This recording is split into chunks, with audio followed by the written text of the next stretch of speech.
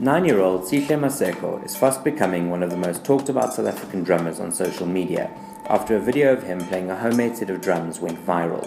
Last year, when he was just 8 years old, Sihle from Winterveld outside Pretoria fashioned a basic drum kit from tins, plastic buckets, metal drums and bricks after falling in love with drumming from watching gospel music videos and watching the drummer at his local church.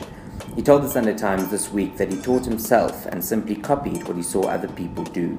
In fact, he said, it was very easy to play and build the kit.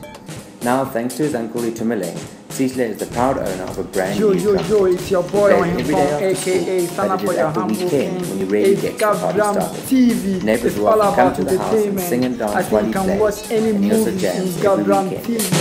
Follow us, watch us, and subscribe us.